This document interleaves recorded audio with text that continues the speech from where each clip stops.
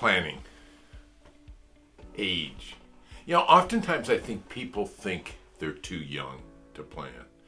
Maybe they're too young to get serious. I'm not sure, but you're never too young to plan.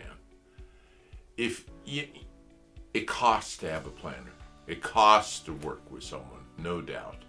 But if that cost motivates you to just put a little bit away.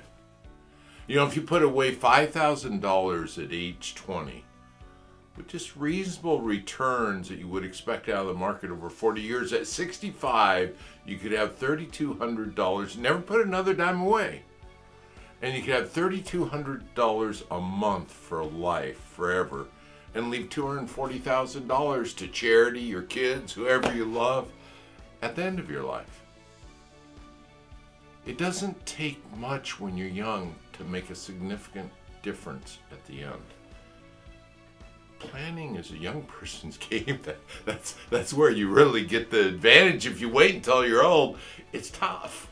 It's tough to make a difference. It's never too late, but it's never too early.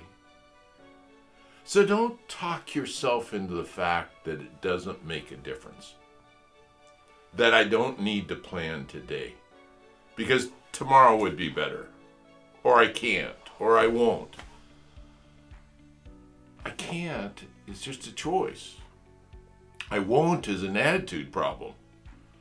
Waiting for tomorrow is a loser's problem because tomorrow never comes. Procrastination wins.